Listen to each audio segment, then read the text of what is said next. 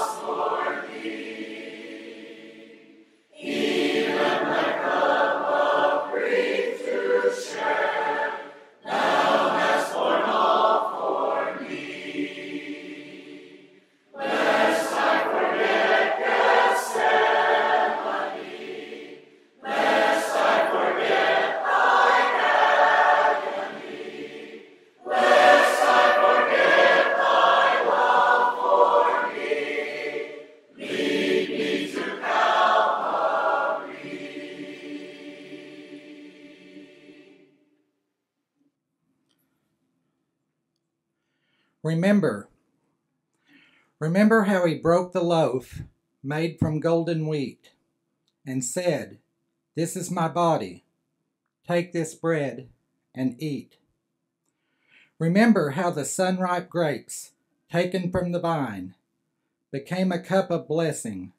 Take and drink this wine. Remember how a cross of wood became a symbol of Christ's giving of himself to us, the greatest kind of love. Remember Jesus' love for you today as you receive his bread of life, his cup of grace. Remember and believe. In Mark 14:22 through 25, and while they were eating, he took some bread, and after a blessing he broke it, and gave it to them and said, "Take it, this is my body." And when he had taken a cup and given thanks, he gave it to them, and all drank from it. And he said to them, "This is my blood of the covenant, which is poured out for many. Truly, I say to you, I shall never again drink of the fruit of the vine until that day when I drink it new in the kingdom of God." Shall we pray for the bread? Dear Heavenly Father, we thank you for this day and for the many blessings and for this time that we can come and partake of the bread, which to the Christian is Christ's body. And as we partake, may we look back and see that cross. In Jesus' name, amen.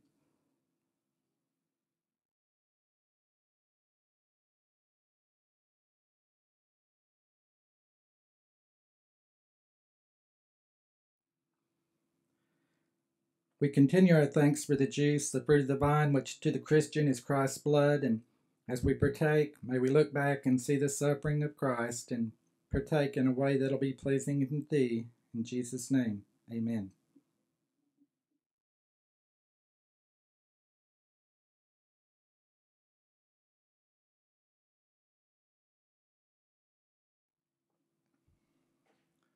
We'll now pray for our giving. Of course, there's a black box in the foyer that you can put your giving in, or you can pay online. Dear Father, we thank you for our many blessings, and we thank you for our homes, our jobs, and we want to this time give back to you, and that the work here at Farmington will continue to grow. In Jesus' name, amen.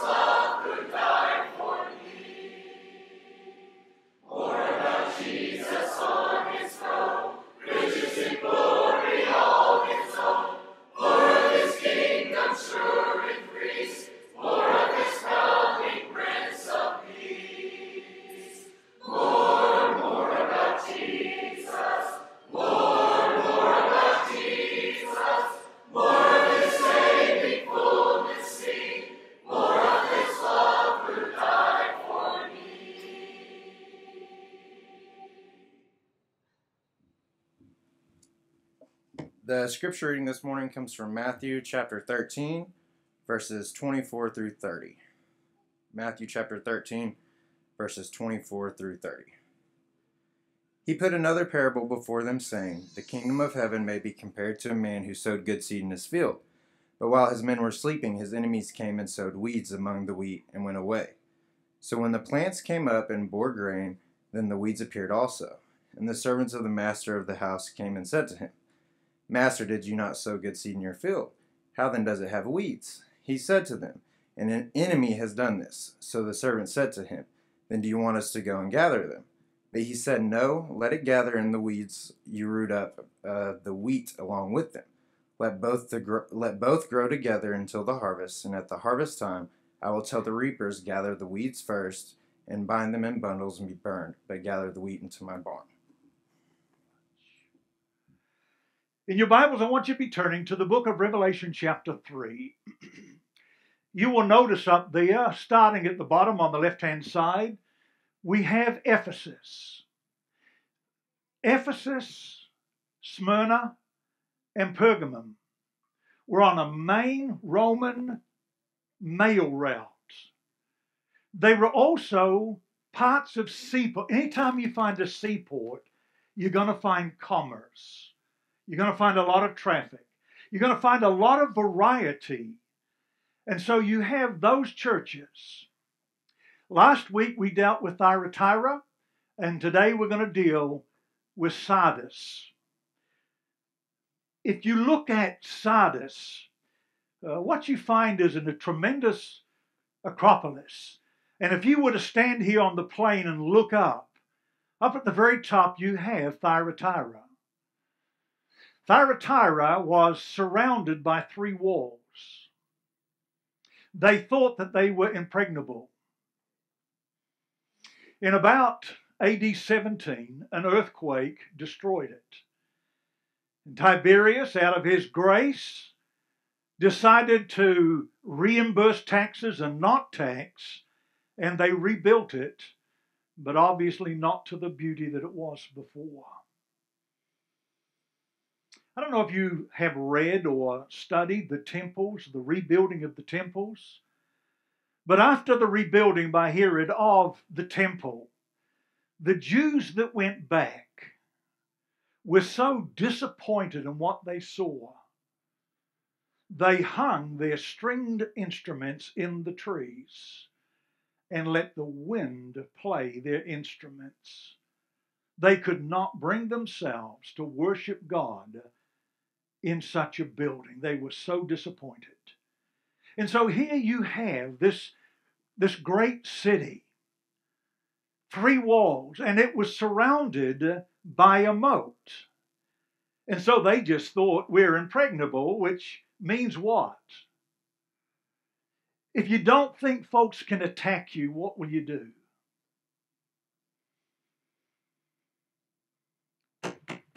Jesus starts his words with, it's time to wake up.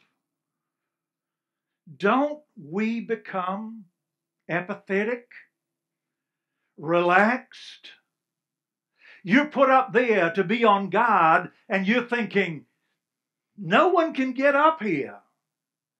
And you go to sleep. Midian climbed that mountain and penetrated the city, and it happened twice. It let them know you've taken some things for granted. Husbands, we would do well to listen to this message of taking things for granted. Our wives. Amen? I'll admit it, will you? Amen? Goodness gracious. I'll take you home. If you can't ride with your wife. There are things that we, once we get the trophy and we hang it on the wall, then we're through. We would do well, husbands, not to take things for granted so the wall cannot be scaled. And so this is the setting of the book of Revelation to Sardis. Let me just give credit here to the yard and the garden. Someone came down and was working yesterday in the yard and in the garden. We would ask Joshua and Caleb when they were just small. Where you going? And they said, we're going out to play in the garden. And I said, what's a garden? And they said, the yard and the garden, it's a garden.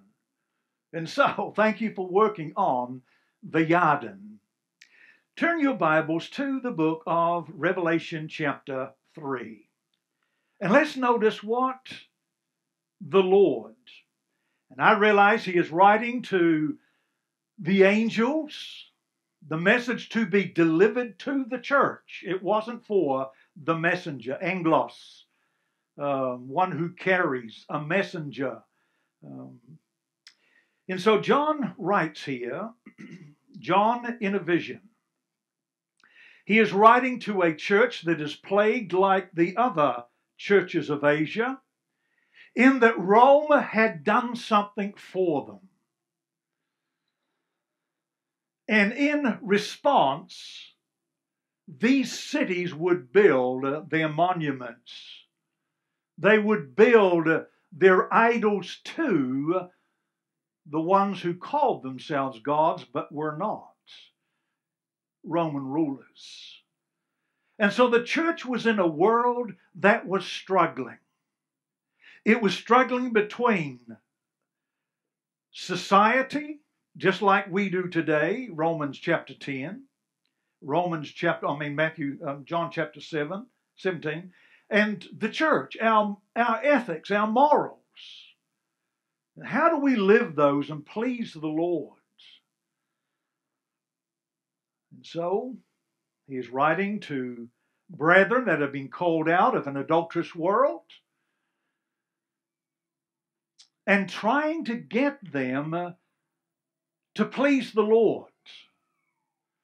And brethren, one thing that we ought to constantly ask ourselves, whether it's through the day or whether it's when we pillow our heads at night, has my day brought glory and honor to the Lord? That ought to concern us, not if we're getting ahead in the world. And so the book is written. Let's begin reading in verse 1 of the book of Revelation chapter 3. And to the angel of the church in Sardis write. Now remember, John is on the Isle of Patmos. He is in a vision. He is receiving visions and revelation. The words of him who has the 7 spirits of God and the 7 stars. Who is the authority here? The one who holds the 7 spirits, which is God. This is God's message to a group of his children. Now, last week we dealt with God does not want to salvage. He doesn't want to throw away. He wants to redeem.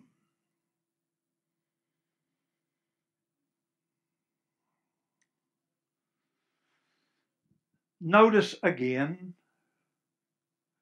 one of the hardest lessons for parents with young kids that are growing, is when they leave home.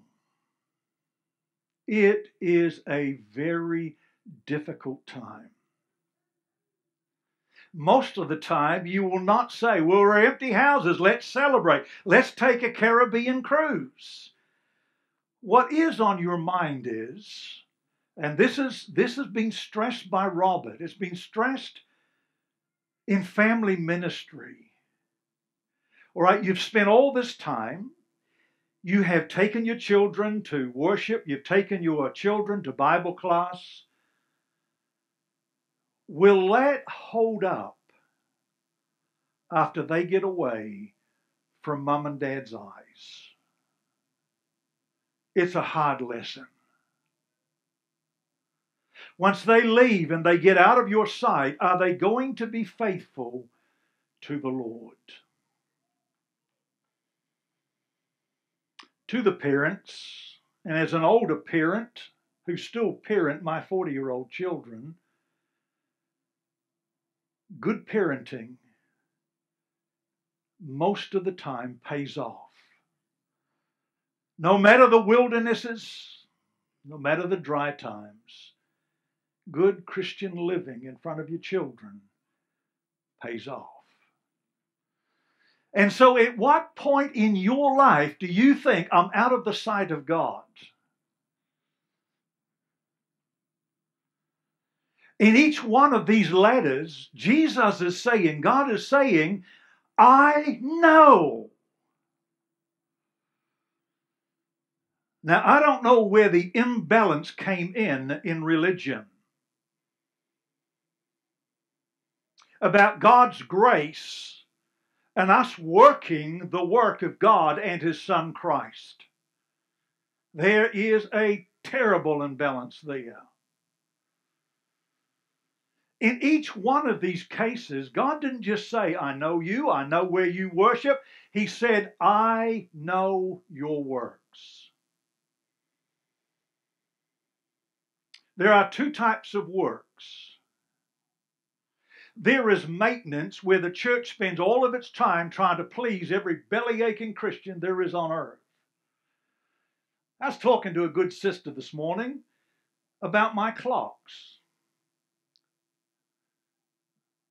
And as I looked around, I've got them that go back to 1812. I have one from 1812 that has never, ever been worked on, and it still runs. That kind of reminds you of Jack Carter, doesn't it? I've got other clocks in there that after some tweaking, you wind them up or you pull the chains every day. You've got some that you can wind and it will run for over a month. And by the way, if it doesn't have a key, it's not a clock in my books. And I got to thinking, this is almost like the church. Some of us have got to be tweaked every day. Some of us got to be tweaked every month. Some of us in great relationships with the Lord don't be tweaked at all. We just run and keep on running. Jesus said, I know your works, your deeds. On the final day, brethren, there are going to be two books opened. Do not deceive yourself. We are told that on that day there are going to be some that are going to say, Matthew 7, at the end of Jesus teaching on the parables, there are going to be some who say, Lord, Lord, have we not prophesied in thy name? And in thy name have we not done many mighty works? And in thy name have we not even raised the dead? And Jesus will say, depart from me, you workers of iniquity, I know you not. James says in James chapter 1 that we are to be doers. If I'm doing something, I am working. Be ye doers and not what?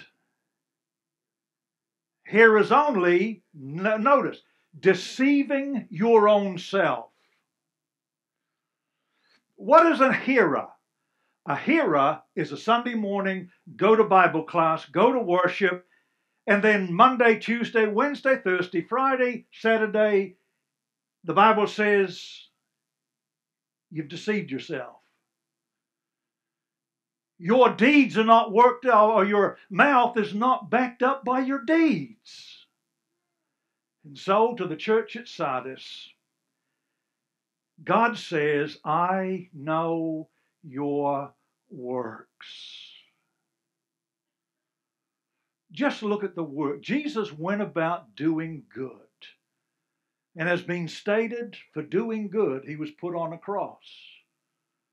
The greatest good that he did, Hebrews chapter 2, was to save us from our sins. I know your works. If we have hearing and no doing, Satan has deceived us.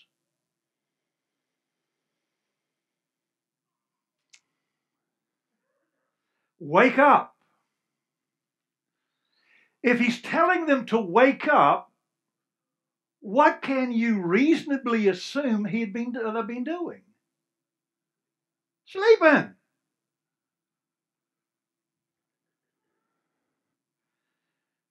Wake up, take note. This ought to capture our attention.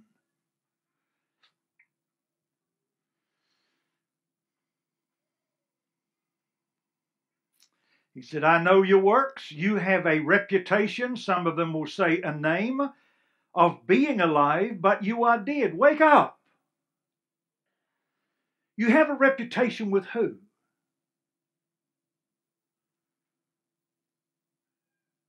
God's not interested in the reputation. He's interested in character. Good character will have a good reputation. But you have a name. That you are awake, that you are doing good, but he said you're dead. And only God can say that. Only God could stand here now and start pointing one by one by one by one and say, you need to be careful about this. This one's going to get you. When I think about this, I think about the church. In the book of 1 Corinthians chapter 11, Paul said to them, because they were not discerning the Lord's Supper, they were not examining the reason that they were doing, he said, because you have not discerned it or rightly weighed it out and come to conclusions, realized what had happened, many of you are asleep, and some of you are dead. They walked into worship, they did what they were commanded, and they walked out of worship, but the Bible says that many of them were dead and asleep. If we're not careful, we can get so relaxed and so complacent with where we are, we don't think anyone can scale the wall. Who's at the door? Who is sitting at the door waiting to come in? His name is Satan. And he's going to creep in where I am the weakest. He will destroy me or he'll put me to sleep. We keep reading. They had a reputation, they had a name for being alive, but they were dead. Wake up and strengthen. Have you ever been to a funeral? And halfway, I ain't through, Dale. Dale's just shaking his head. Have you ever been to a funeral and halfway through the funeral, the box opens and he sits up? You ever been to one of those, Dale? I used to work for the mortician in Tullahoma, Tennessee. And when you make your initial cuts to do the embalming, it is not unusual for a person to sit up.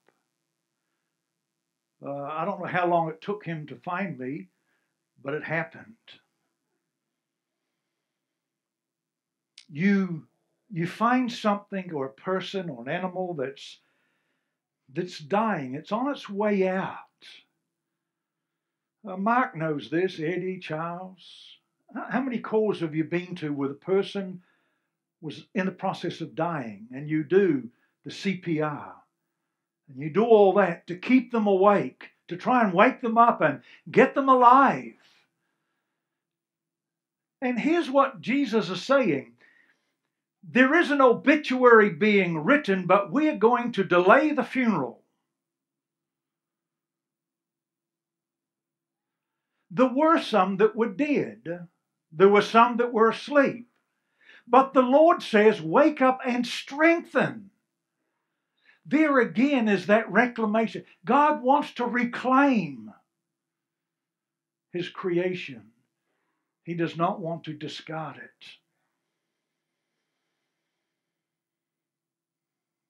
strengthen what remains, and is about to die. I'm 65 years old, and I never knew one person could have so many doctor's appointments in all my life. And if Social Security pays for it or Medicare pays for it, they're going to do it whether you need it or not. And so at 65, we try to get healthy.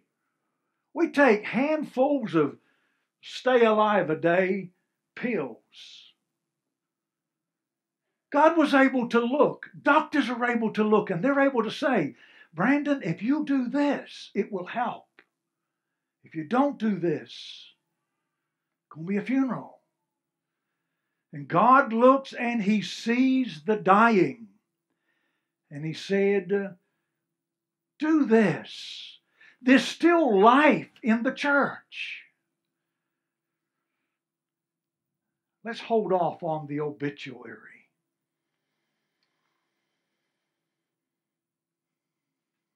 For I have not found your works completed in the sight of God, perfect. You've still got work to do.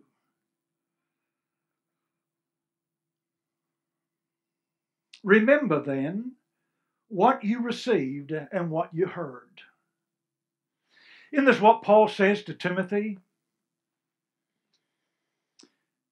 Talking about give the more earnest heed to the things that you have heard, lest they slip away.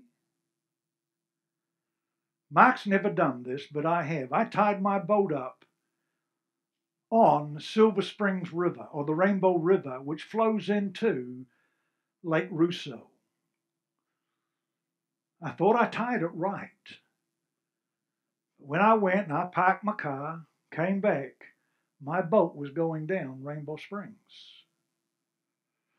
They now do have a trolling motor that will bring it back.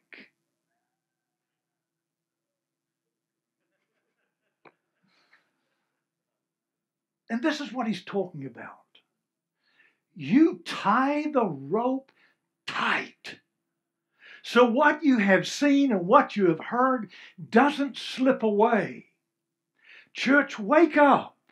There's still life here. And I want life in the church. Remember then what you have received and what you have heard. Keep it and repent. Brethren, we live in an age, really not, it's not new. After 200 years of the establishment of the church, it was getting corrupt. Because man decided to make God in man's image and not vice versa. We're facing that today.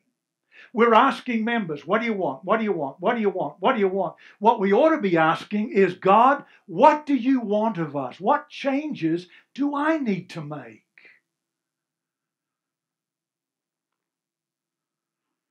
So the church at Sardis was facing those problems. Keep it and repent.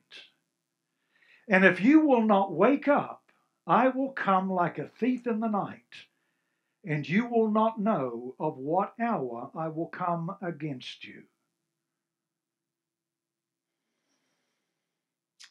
Let me give you one of Satan's biggest secrets. You do something that is wrong. And because you're not struck dead, you don't come down with liver problems or heart attack, you think you got away with it. No. Satan doesn't just want to destroy Will Dockery.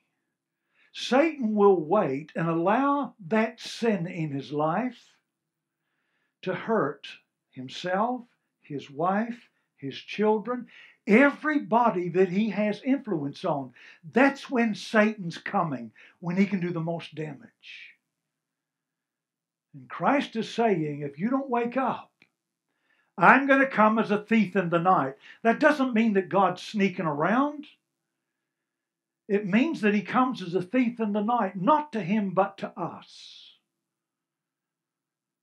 Brethren, it amazes me when this nation goes through something that's catastrophic, how it fills the church for a week or two, and then the world thinks, well, we got away with that one, and they're gone again.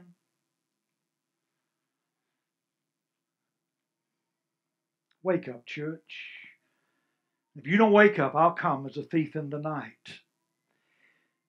You who have still a few names inside us, people that have not soiled their garments, their white garments, the garment that God gives us, the garment of righteousness. There's still good going on at the church at Sardis.